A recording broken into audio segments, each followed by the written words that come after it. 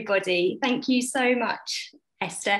So I should probably give you a little bit of who I am for those of you who I'm brand new to. I'm married to Nathan, who spoke a couple of weeks ago, and our two little children in the French crew window are giving a little wave at Samaya and Elijah. They're my little delights. And we were a part of Fields. We joined, it'll be 8 years in sort of October time, I think, that we joined Fields. Last couple of years we've spent on the wrong side of the border in Costa del Norfolk, but we've come back to sunny Suffolk and it was the right decision. So we're happy. We've been back about a year now, which seems madness because we've obviously not been able to get to know many of you with all the restrictions, but we're happy to be back and enjoying being back part of Fields. And I really, before I say anything else, I should just say thank you to Pastors Richard and Esther, because when we joined the church, I was not in a good way. And some of what they've contributed to my journey of recovery, they'll never know. Other bits, they're fully aware. And I'm so grateful for the impact that they've had on my life, for their faithful sacrifice to the church family over the years to really keep plugging away and building faith in our lives, because it makes a difference. And I know sometimes that's a thankless task, but I want to say thank you now while I have the platform. So thank you guys so much. You are amazing. And then before I kick off, I'm just going to pray again. I don't think you can pray too much. So, Father, I just thank you that you take over my words now. Thank you that the things I share are going to be from your heart, that are going to go into the hearts of those who are listening. I just pray for transformation in people's lives, Lord God, that the things that you've been teaching me can be a lesson to others as well. And I just thank you that it would be your word and not mine this morning that is spoken out to this beautiful church family. So we commit this morning to you in your mighty, precious name, Jesus. Amen. So stories are powerful. Simon Scott spoke last week. If you haven't had a chance to listen to him, please go onto YouTube or the website and find his message, because his testimony is incredible. And to see him now, you would never know what he's walked through. And I just think it's the more we can hear people's stories and their journeys, the more encouragement we can find in our own. And I know that's been a help to me over the years. So as Esther said, I'm picking up on our series, Free Indeed, and our series verse is John 8:36. Therefore, if the Son makes you free, you shall be free indeed. What an amazing scripture. And when I heard this was the scripture, I could immediately remember the first time that that scripture had really made me sit up and pay attention. And it was about 8 years ago. So just before we joined Fields Church that summer, our family had moved to Ipswich. We'd been living in Diss. So we'd spent more time over the border. I don't know what we've been doing. Anyway, we're staying in Suffolk now. It's the best place to be. So it was Nathan and I, and our little Elijah was about 18 months old. No Samaya on the cards yet. And we'd just moved back to Ipswich. We'd had a really difficult series of circumstances, and we were sitting in the 2013 Hillsong conference at the O2, packed out with people. And there was a song on their new album, which was called Where the Spirit of the Lord Is. And that's based on a slightly different scripture. Where the Spirit of the Lord is, there is freedom. But this verse as well played a massive part in that conference and in their teaching. And at the time, I was in a real mess. And so I think the scripture stood out to me because I needed that. And I didn't understand. I was hearing something from the platform that was written in God's word that I didn't have an experience of in my life. So many of you will already know my story, and I apologize for those of you who do, but for those of you who don't, this is a bit of a whistle stop tour. And my message this morning is a bit two halves. I know we've got the Euros. I'm going to try my best to be finished by at least the beginning of the second half, so you'll be able to see a little bit of the football. But the first half of my message this morning is going to be my story. The second half is going to be my ABCD ways to get free. Okay, guys? So stick with me, and we're going to find some freedom at the end of all this, I hope. So my story first. I had a pretty normal childhood, really, as normal can be. I was really well, healthy kid, pretty confident, had lots of friends, did well at school, nothing really major to report. I became a Christian about the age of 15. My family were Christian, so that wasn't a sort of complicated journey for me, really. But where I really want to start with you guys is when I was at university. I was about 22 years of age, and as I'd said, had been perfectly healthy up to this point. But I started having some very unpleasant symptoms while I was away at university, which was quite scary. Wasn't near any of my family, didn't really have any experience of doctors or hospitals or procedures, but had to start sort of undergoing that process on my own, which was quite a worry. And eventually was diagnosed with something called ulcerative colitis, which you may or may not have heard of. I'd never heard of it when I was told I had it, but it's basically ulceration through your digestive system. So it has a lot of impact. It impacts your diet, it impacts going to the toilet, it impacts the amount of nourishment that you're able to receive from your food because things aren't working how they should be. It affected my sleep. It was really a massive life knock. A lot of the things that I had planned to be doing in my future suddenly looked in jeopardy. It was incredibly humiliating because of some of the symptoms. I felt like I couldn't go out of the house because I was worried about if the symptoms would come on while I was out. Would I be able to get to a toilet, or would I be able to? It was just really, it really gave me a very limited quality of life, and I became incredibly poorly with it. And it got to the point where I was either up to the hilt on medication, or I was just incredibly unwell. And unfortunately, it was quite aggressive. It didn't respond to the medication after a little while. So then came to the position where it was quite a difficult decision, but I needed to have some major surgery. It was about 25 that was going to be quite life-changing. So I've got a stoma now. Some of you know what that is, some of you don't. If you don't, I'm not going to explain it, but it changes your life. And it was a big decision.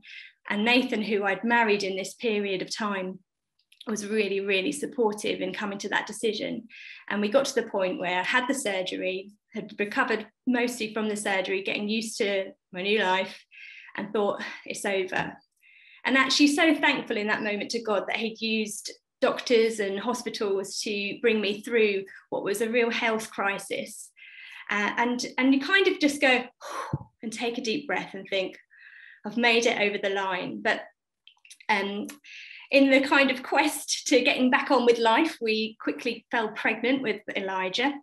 And it was then that really my health problems sort of racked it up a notch compared to what I'd already experienced. I was in a really bad way during my pregnancy, and it was partly to do with probably getting pregnant a bit quick after my surgery. So they still don't really know what happened, but they think maybe some scar tissue got involved. And anyway, as Elijah grew, I became more and more unwell. I couldn't hold down any food or liquid. So as you can imagine, that becomes quite an urgent situation quite quickly. The hospital didn't really know what to do, and quite difficult to treat someone who's pregnant. You can't do the same tests and give the same drugs that you might normally if they weren't carrying a baby. And so already anxious to be first-time parents, we were sort of faced with this big health tragedy, not knowing whether I would make it through the pregnancy, certainly not knowing whether Elijah would make it through the pregnancy. And it was incredibly frightening. And if you speak to Nath, he will give you the whole other side of it. I was not really very present or with it during those months because I had no reserve, and I was incredibly unwell, in a lot of pain a lot of the time, and in hospital for most of that, the last bits of the pregnancy. So eventually they made the decision to give me an emergency C-section. This was at 32 weeks, which is 2 months early. So we then had a little premature baby pop into the world at 3 pounds 11, little fighter. And so then we had a new situation. Fortunately, at that point, my body started to respond better, and I began to go on the journey of recovering my health and strength from that time. But we had a little man in the incubator who, it became clear quite quickly, had his own health concerns. He had some issues with his heart, which we were told would have to be heavily monitored and would probably lead to some later surgery, which he did have to go for a procedure about 9 months old. And it was just it was a really, really hard time. I think for any of you who've had the joy of taking home your first baby, that's a frightening experience in itself. But off the back of what we'd walked through, it was really, really hard. And I'm not telling you all this because I want sympathy, because I absolutely don't, but I want you to see the layers of what God had to work through in me. So I've had this physical challenge. There are still physical challenges going on with my body at this point, but they were really more or less pushed into the background as my mental health just ended up in a complete mess. So I'd gone from healthy, confident, full of faith, to a physical, emotional, and absolute mental health wreck over the course of a few years. And because a lot of the things that had happened had been related to health and your body and physical symptoms, my anxiety towards health situations was absolutely through the roof.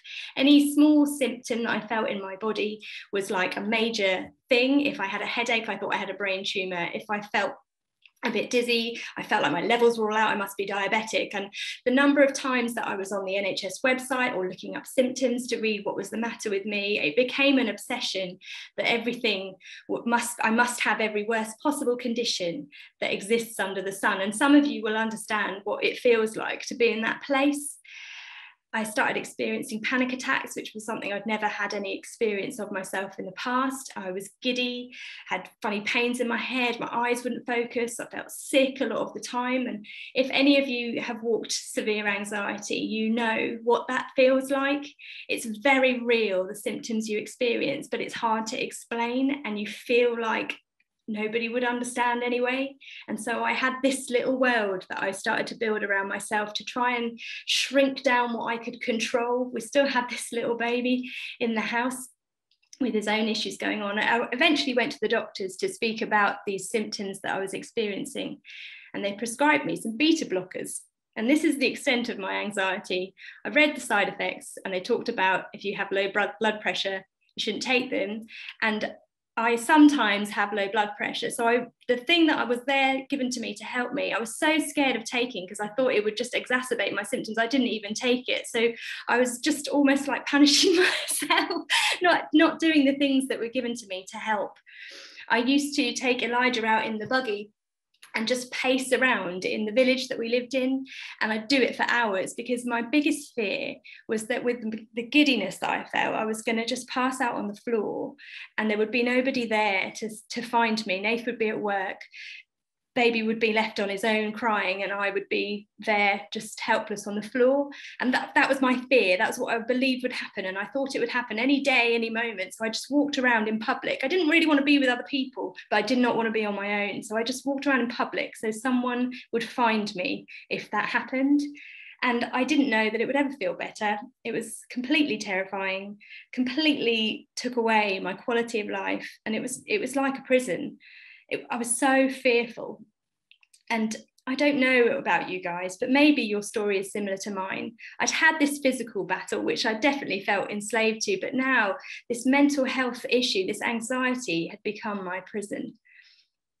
And there are many things that can become our prisons. Maybe yours is like mine, maybe it's anxiety, but maybe it's something more subtle, a bit of insecurity, maybe a bit of heightened expectation that we put on ourselves that forces us to overwork ourselves or try to please others all the time. Perhaps you have got illness. Perhaps it's one of the more obvious things like a physical issue or debt maybe, or there's so many things that can enslave us and make us feel like we're imprisoned and make us start to lose hope of a better future.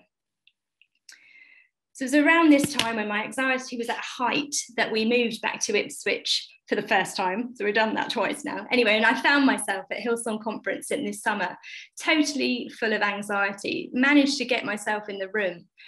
And I was hearing this verse being spoken and I was battling because I was thinking, I love Jesus. I've had a faith for years. I've walked through a lot of stuff already and I know he's real. And I know that he died and set me free from my sin on the cross. But I don't feel any type of freedom in my day-to-day life. This verse, the Son will set you free and you'll be free indeed. I thought, this just doesn't match up with what I'm walking through. And it was so frustrating because I'm thinking, what's the matter with me? My experience didn't align with what I was reading in God's word, and it made me question God, and it was so frustrating. And maybe you guys can relate to that. But what do we do? What do we do as believers in Jesus when we don't feel like we have the freedom that he says in his word he's given to us? How do we make that right? How do we navigate that in our lives? And I was thinking about what to share with you this morning, and I came to probably the most prominent example of from slavery to freedom that we see in the scriptures. And it's right back in the Old Testament when the Israelites are under the opposition of Pharaoh in Egypt. They've been experiencing slavery, forced labor for about 400 years. And I want us to turn in our Bibles, if we've got them, to Exodus chapter 6, verse 6 to 8. Don't worry if you don't have them. Wonderful Angela's already there in the chat. She's a legend. And this is where God is speaking to Moses. And he says this to Moses. He says, "Therefore, Moses, say to the people of Israel that I am the Lord. I will free you from your oppression and will rescue you from your slavery in Egypt. I will redeem you with a powerful arm and great acts of judgment. I will claim you as my own people and I will be your God. Then you will know that I am the Lord, your God, who has freed you from your oppression in Egypt. I will bring you into the land I swore to give to Abraham, Isaac, and Jacob. I will give it to you as your very own possession. I am the Lord." What an awesome promise that God is telling Moses to deliver to his people. But this is the verse that really stuck out to me as I read this, thinking about this morning. In verse 9, it says this: "So Moses told the people of Israel what the Lord had said, the amazing promise of freedom and rescue. But they refused to listen anymore. They had become too discouraged by the brutality of their slavery. They refused to listen anymore. They had become too discouraged by the brutality of their slavery." Perhaps you can relate to that if you're in your own journey to freedom. And that was me at that Hillsong conference. I was so discouraged. I felt like I've been asking you, God, for peace, for freedom, for all this time. And now you're throwing this verse at me. What do you want me to do? How is this my life? And I was totally stuck. I wanted to believe that there was freedom available to me, but I was so exhausted and so tired and just so lacking hope or belief that anything could change. And that is where the Israelites were when they heard that God was going to free them. And some of you are like that, stuck in your own slavery, whatever that thing might be, and losing hope for a life more free. And it can feel impossible to believe for something that's beyond what you've actually walked through yourself. But there was a quote that was said at this conference that made me sit up a little bit and take a bit of note. And it was Brian Houston who said this. He said, "We have to raise our level of expectation above our level of experience." I'll say that again. We have to raise our level of expectation above our level of experience. And that is faith, isn't it? And that is difficult. But that is what God is calling us to do. So that's my story. That's where I was at this Hillsong conference, and I was a mess and I had a long way to go. And I'm going to share some things with you that were helpful for me, and maybe they'll be helpful for you. They might not be helpful for you personally, because maybe you're feeling free and it's great. And I hope that that's where you are, because that's what the Bible promises us. But if it's not for you, maybe it's for someone you know that's walking through something, or maybe it's for someone you know who is walking through something with someone that they love. And just some little bits of wisdom, some things that I've learned on the journey that I just want to share that hopefully will make a difference to someone, and they've made a difference to me. So I came to the decision really that it was God's job to sort me out.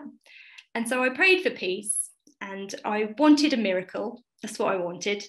And really, I prayed that and I tried to have expectation. I tried to do that thing where you're like, I'm raising my expectation and mustering the faith to have this miracle.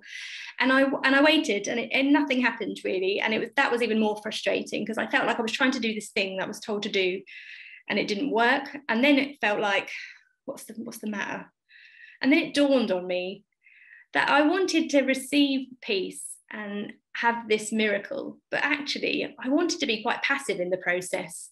I didn't really want to have to apply myself. Maybe I was too tired from everything that I'd walked through. Maybe I felt like there wasn't a lot of point. Maybe I felt that I didn't deserve everything that happened to me. So why should I have to apply myself to freedom? God should just give it to me. That should be my right. He says it in his word.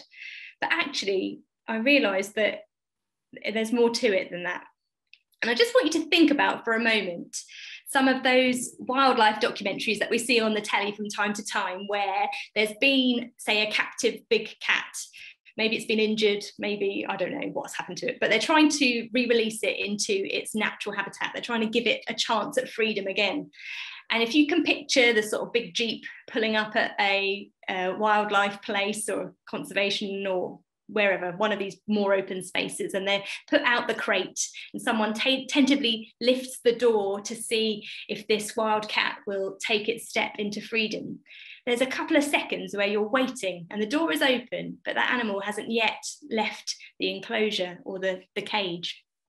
And when I think about that, it seems incredibly simple what that animal has to do. It just has to take a few steps out of its cage into the freedom that's right in front of it.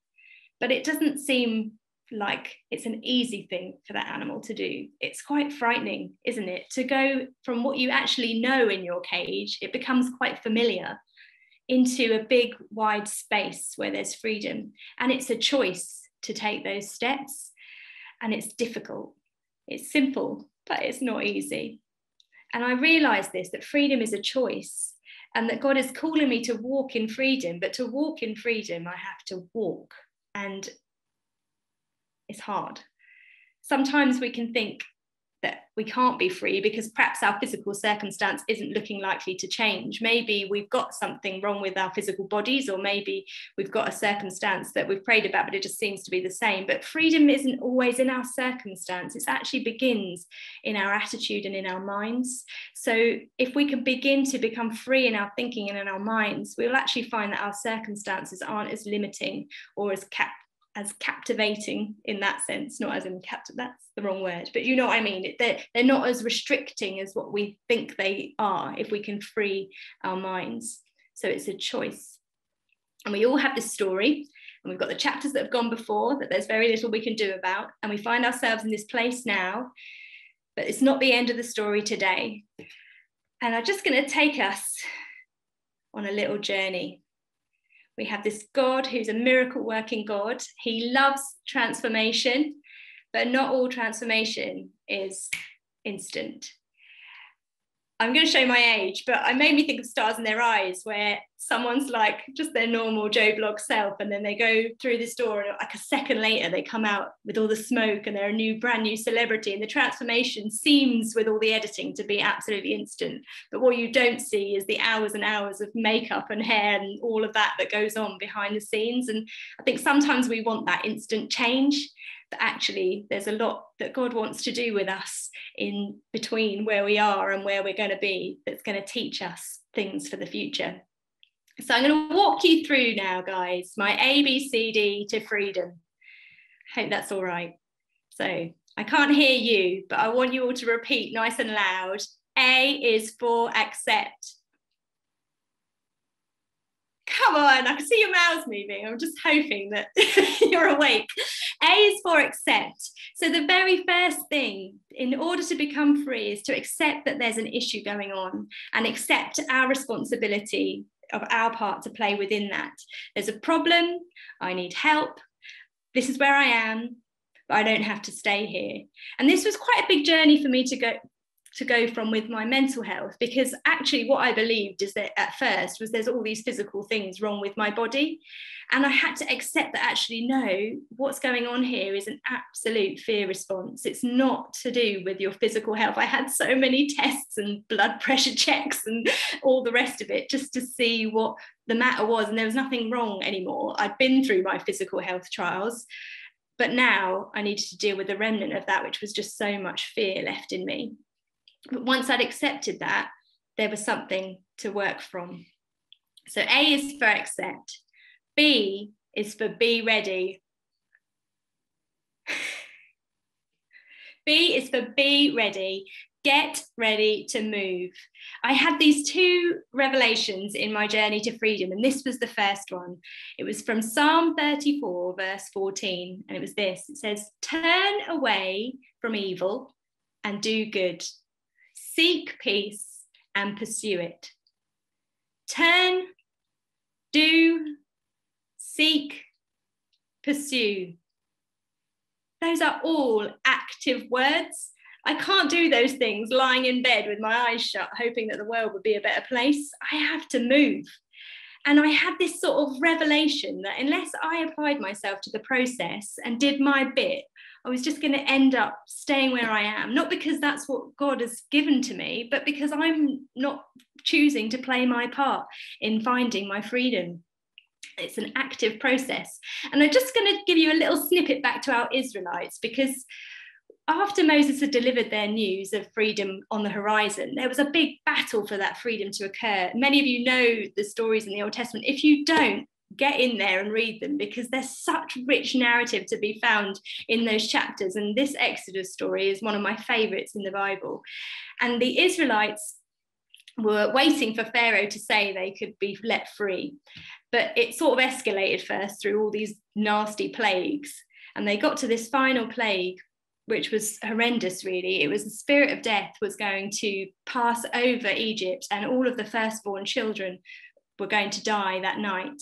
But God gave the Israelites a way out. He told them to sacrifice a lamb and to paint its blood over their doorposts, which would cause the spirit of death to pass over their houses. And that's why we have Passover. And so they did this, sacrifice the lamb. Then they get to have roast lamb, which that sounds great to me. And then I want just you to see this in Exodus 12, verse 11. I love this verse so much. This is how you are to eat it. With your cloak tucked into your belt, your sandals on your feet, and your staff in your hand. Eat it in haste. It's the Lord's Passover.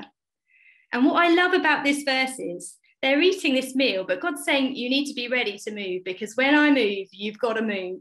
And sometimes we're praying for a God move in our lives, but what we're not wanting is to have to get ready to do anything ourselves. We want to just receive what God's got for us without getting off our backsides, putting our shoes on and getting ready to go.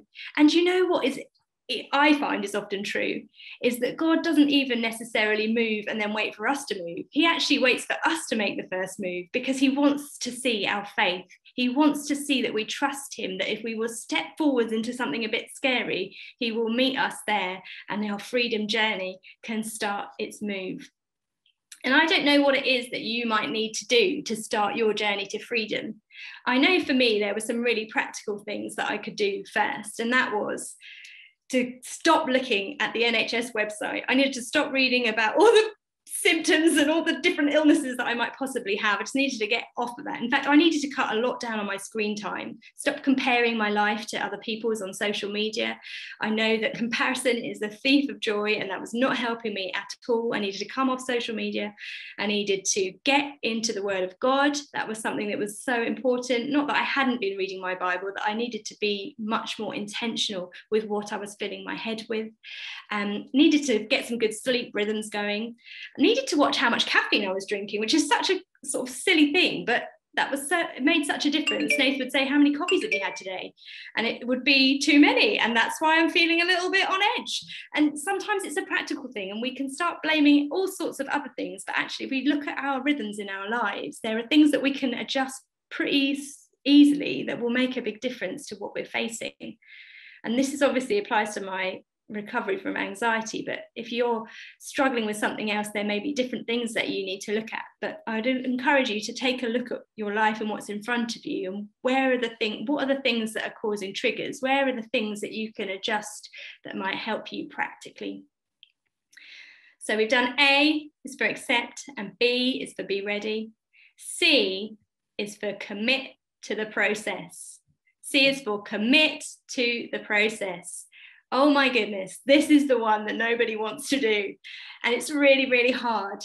And I said earlier that I'd had these two revelations on the journey. The first was the seek, pursue peace one. This one is from Galatians 5, it's verse 22 to 23. And it says this in the Bible. We know this so well. But the fruit of the Spirit is love, joy, peace, Love, joy, peace. I had this thought that peace is a fruit. I don't really like fruit that much, but I like vegetables, it's okay. But the thing is, with fruit, you can't plant a seed and then the next day eat your apple. It's such a long process from the seed going in the ground to the plant growing, and then the fruit only comes in a certain season. And I just thought, there's a process here. I'm going to put some stuff in the ground and it's not going to be instant. I'm going to have to start with some small steps and I'm going to have to make these changes. And I might not see any difference for quite a long time, but I need to be committed. And for some of you this morning, you're wanting some freedom in an area of your life and you've started off okay, but you've given up because it's taking too long. Like Pastor Esther said, it's faith and patience. And those two things have got to work in tandem for us to get somewhere on these journeys. So commit to the process, find someone to walk the journey with. I cannot tell you how much my husband has had to endure in my journey from being an emotional mess of anxiety, and that's let alone all the physical stuff he had to walk through with me before that, but to getting to a place where even I can sit here and speak to you this morning without having had a massive row with him beforehand because I've been so anxious. I've been just taking everything out on him. He's such a supportive man and he has walked this journey so faithfully with me and encouraged me to get into God's presence. He's helped me with scriptures. He's listened to me. He's tried to understand what I've walked through. And you all need these people in your lives that are going to actually come alongside you and that love you no matter what happens and are going to help you. And he's actually often been the one to point out to me, well, hang on a minute, you feel a bit like this today because you didn't sleep well a couple of nights ago. And you feel a bit like this today because actually you've had 4 cups of tea and 2 cans of Coke this morning. And I don't think you should do that again. And so he's actually the one who can see things that I don't always see and help me make those adjustments and be more consistent. So find someone to journey with. Be really honest with God how it's going. He can take it, so just give it to him, and it's fine. He knows that it's going to be hard and he wants us to walk the journey, so he's going to equip us to do it. He doesn't make us walk through anything that we can't overcome. So get alongside him, don't fight him, but try and allow him to work through you and teach you the things he's trying to teach you, because there's a lot of rich lessons to be learned in our struggles, and some things that we learn in our struggles we would never ever learn in any other circumstance in life. So we have to learn to embrace that, to change our perspective about our battles into something that we want to be engaged in, because we know that God is shaping us and changing us in a way that nothing else could do. He doesn't want to just put us through rubbish stuff in our life just for the sake of it. There's always a purpose in our pain. Always a purpose in our pain. And so with my little revelation about peace being a fruit, I started to plant seeds of God's word in my heart, a bit like a weapon in my hand. If I felt anxious, I decided I need to commit to memory some scriptures and use them like declarations in my life. So if I felt anxious, I had something to go at it with. It was like, this is what I'm going to do. This is my battle plan. So I've got a list of, I think it's 6 scriptures I'm just going to read out to you that were my declarations for my journey, and that you can take them for yourself. They're just in the Bible. I didn't make them up. And they were so helpful for me, and I still repeat them now from time to time if I'm having a wobble. So these are my declarations that I used, and this one was the first one. This was probably my most significant one. It's Proverbs 31 verse 25, and it says, "She is clothed with strength and dignity, and she laughs without fear of the future." And I'd realized I'd stopped laughing, and I like to laugh. I laugh a lot, but in this season of life I hardly laughed at all. And I was so frightened about things that might not even ever happen that I'd stopped enjoying life. And so this was so important to me, to be clothed with strength and dignity when I didn't feel dignified, or I didn't feel strong. That's what God was clothing me with. And that I could laugh because I didn't need to fear the future. That was a massive one for me. So then we got Psalm 34, verse 14, and just that bit at the end of it, seek peace and pursue it. I'm going to have to find peace, but then it's going to elude me. So I'm going to have to pursue it and make that a part of my daily rhythms. This one is, I think, Pastor Richard's one of his favourite verses, because I definitely pinched this off of him from one of the messages he gave at Fields. It says, it's Isaiah 26 verse 3, says, "You keep him in perfect peace, him whose mind is stayed on you, because he trusts in you." And I wanted God to know that I was trusting him, and then I wanted his peace. Isaiah 43 verse 19, "Behold, I am doing a new thing. Now it springs forth. Do you not perceive it? I will make a way in the wilderness and rivers in the desert." And then Colossians 3 verse 2, "Set your mind on things above, not on earthly things." Romans 8:37, "No, in all these things we are more than conquerors through him who loved us." And then the very last thing that I started to do more recently, actually, if I was having a bit of a wobble and not managing to sleep, I would say Psalm 23, or I'd memorized it and say it to myself in my head. It's such a famous psalm, the Lord is my shepherd. After a while, I realized that saying it in my head wasn't doing the trick because I was getting distracted. So I started to just lie in bed and say it out loud. I don't know what Nate thought I was doing, but it's happened so often now that every night we both say Psalm 23 before we go to sleep. And it's become such a good habit to just speak scripture over ourselves. In fact, I'm now even planning, I'm going to print it out, put it next to the kids' beds, and we're going to say it over them before they go to sleep as well, because what else do you want to fill your head with before you lie down to try and sleep? And then just 2 more practical things on this commit to the process situation. We don't have to fight some of the things that are in the world to help us. Like, I still went to the GP when I had wobbles about certain symptoms that I didn't quite understand or were new, because I needed some reassurance, and that's what they're there for. We mustn't neglect taking medication if we're prescribed it, because it's there to help us. God uses these people to help us. And so I needed that reassurance. The other thing that was really, really helpful for me is this book. I don't know if anyone's wrestling with anxiety, but if you are, I would definitely recommend this. It's by Dr. Claire Weekes, and it's called Self-Help for Your Nerves. And it's a really old book, but it is so good. She literally describes how you're feeling and helps you to understand why that's happening in your body. And it's just, for me, as someone who likes to understand process and what's actually happening, that was so helpful. And I could go back to that, find a new symptom. Oh no, that's in there too. Oh, it's all right, it's just my nerves, and just get over it. And it's been really helpful. So don't neglect the resources that are out there to help you. So we've done A for accept, B for be ready, C for commit to the process, and D is for do it again. God brought the Israelites out of slavery. That was not the last time they needed rescuing. Read Exodus. Oh my goodness, these people. But they're just a shadow of our own lives, aren't they? That we can get free from something, and then we walk into the next challenge, and we can quite quickly learn that we haven't managed to actually sort this out in our perspective, in our minds, and we can allow ourselves to become trapped again. And so doing these things doesn't mean we're not going to have challenges to face. We absolutely are. But if we can commit to going back to the beginning, accepting the new situation we're in, being ready and readdressing the changes that we might need to make, committing to that process, we're going to, over time, find ourselves much better equipped for the challenges we face, to keep on top, keep our eyes fixed on Jesus. And actually, you'll see so much growth in your life because you're in that process. And instead of challenges being difficult and imprisoning us again, they can actually work to be a continuing testimony of God's amazing love and faithfulness to us. He is so gracious. He doesn't just want to leave us how we are. He wants us to go through challenge because he wants us to grow. He wants to see us more and more like his son. The ultimate aim is that we find salvation, but after that, he wants us to be more like Jesus. And so anything that we go through, he will use. The Bible says, God works all things for the good of those who love him. So we have to trust him in that he's working those things for good. And I was just going to stop at D, but I spoke to Pastor Richard the other day, and I thought, you know what, I'm going to give you an E.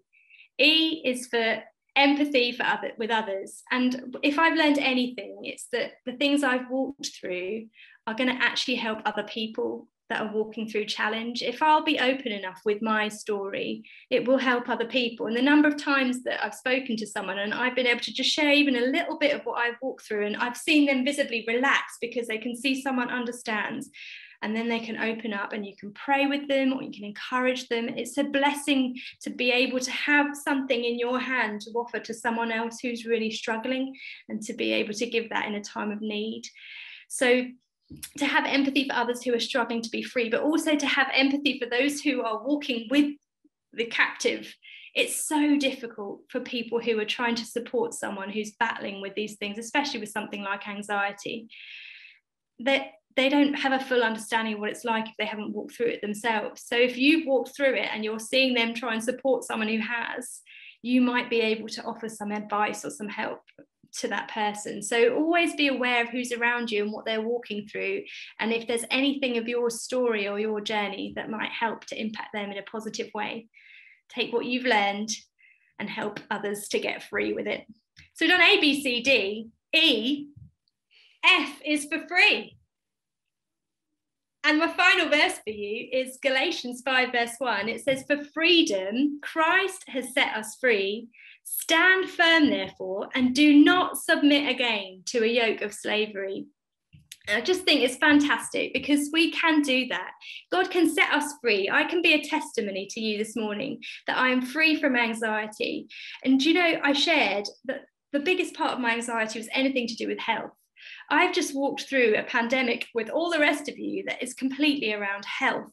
And I've not felt anxious. I've had an odd little wobble. If I'm honest, I've had an odd little wobble, but I've not had any panic attacks. I've not been sick. I've not been crippled by fear. I've been aware that there's a situation going on, but I've walked through it with faith.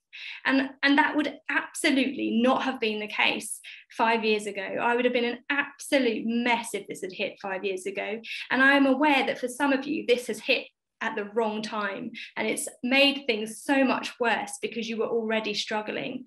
And I just want you to know that when we're discouraged, just like those Israelites, it doesn't change God's plan for freedom for us. He still wants us to find freedom, and it doesn't matter where we are. The story doesn't end today. There is a future for each of us. And so just to close, I just want to pray. I'm going to pray for two groups of people. The first people I want to pray for are those who are feeling like those Israelites, totally stuck, not having any hope, finding it hard, and whatever it is that you're battling with. It might be a similar story to me, or it might be something totally different that I haven't shared, but hopefully there's some tools here. But also that God can give you ideas and creativity in your mind for how you can start to take that journey to freedom as well. So we're going to open the door for that to happen this morning. And then I want to pray for anyone who doesn't know this Saviour that frees us from sin and who helps us to walk into freedom in our lives as well. So let's pray. Father, we just thank you so much for your grace over our lives. We thank you that our stories carry so much more than just a basic narrative of what we've walked through, but that they're so rich with stories of your faithfulness and your heart for us. And Father, just pray for those of us this morning who are battling, Father, who feel trapped, who are struggling in their circumstances, for those who are losing hope, that there is a freedom for them. And we just speak again this morning that verse, whom the Son sets free shall be free indeed. And I thank you, Father, that is your heart for us, that we find freedom, that we would be able to walk in peace and in victory because of what you've done on the cross, Jesus, but also because that is your heart for us, to have a full life on earth and then to walk with you in eternity in heaven. So I just thank you, God, for these people who are struggling, that even today you would give them encouragement, you would help them to lift their eyes. Father, I pray you would help them to identify the areas in their lives that they can play a part in starting the journey of walking to freedom, Lord. Those practical things they might be able to do themselves. Father, I pray you would bring alongside them those who can support and encourage them on their journeys as well. And we thank you that there is a road to freedom, that you haven't left us to flounder around in the dark on our own, but that you walk with us. Holy Spirit, we welcome you into our hearts, that you would help us to find freedom again, that you'd give us strength and courage to walk out of the cage and into that amazing open landscape of possibility that you placed before us.